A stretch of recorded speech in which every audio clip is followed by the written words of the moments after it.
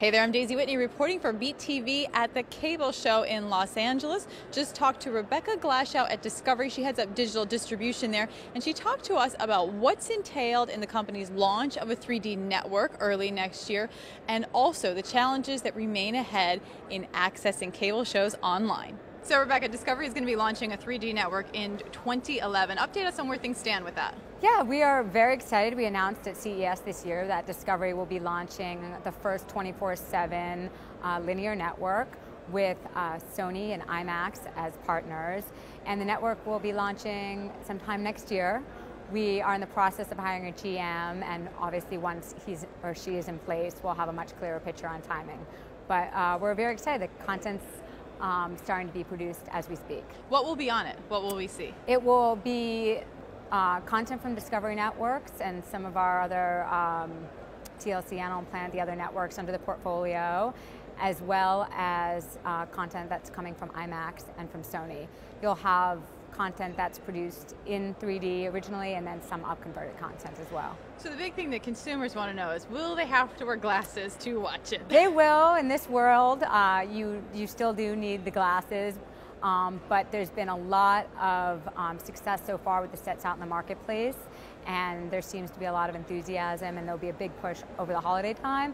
And when you get a set, you do get the glasses with it. But I think that adds to the excitement. The glasses are not your mom and pa 3D glasses anymore. They're a lot cooler. It's a little bit sturdier than the plastic ones you get at the movie theater. They'll last. They can't be torn apart by your children. So you do have to wear glasses. It'll probably be a while until that's not the case. So let's talk about TV everywhere a little bit. That's one of the areas that you shepherd at Discovery. I know Discovery is involved with the Comcast trial. Where do things stand with that? What are some of the challenges going forward as that rolls out in the cable business? Yeah, well, TV everywhere is a very ambitious industry-wide initiative. So it's being driven by many of the operators across the board, satellite, telco, as well as a lot of programmers have been on board early to test it.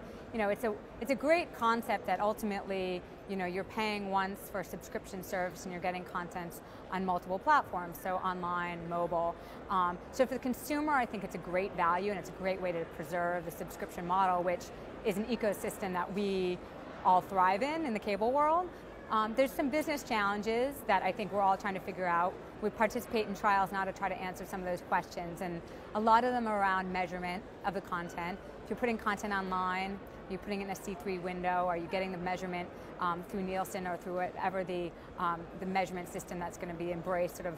That's kind of a little bit TBD. Then how do you window the content? And Discovery has incredibly compelling content that's evergreen.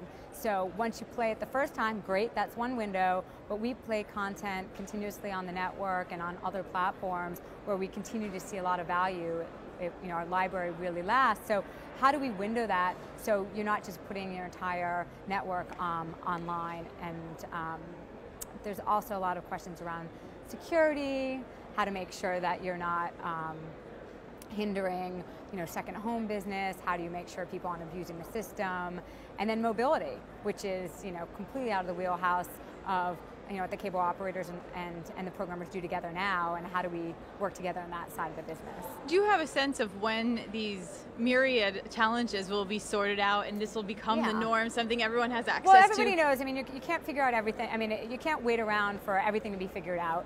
Clearly, we have to sort of move forward to make sure there's a compelling business model for online video for the programmers, for the operators, and for the consumer. So I think you can certainly start to see people playing with content online now. The question is, how do you open up the premium content? And that's where security and measurement will come key. There's certainly a lot that I think you'll see almost in sort of a VOD window where you see content that maybe is not necessarily as current, but is compelling online. But how do you, when you want to move to the next day or live content, you have to figure out those business issues. Thank you, Rebecca. Yeah, you're welcome.